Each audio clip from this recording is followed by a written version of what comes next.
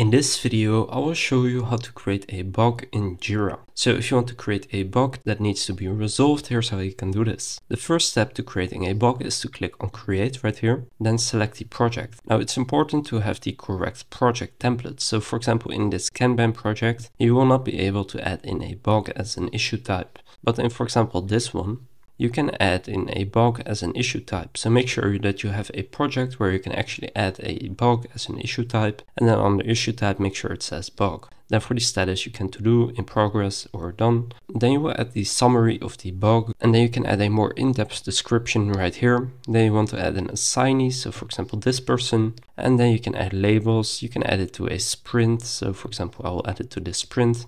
A story point estimate, so that's basically how much work this will take. You can add in a reporter. For me, I usually do the same person that I assign to this task. Then you can add in attachments and you can link issues to this specific issue. Then once you're done filling this out, you want to click on create. And now you have created this issue. So now when we open this project right here, go to the backlog, you can see the bug right here that we added to this sprint. So now this person will be able to work on this bug. So that's how to create a bug in Jira. If this video was helpful, please consider leaving a like and subscribing to my channel. And with that being said, I will see you in the next video.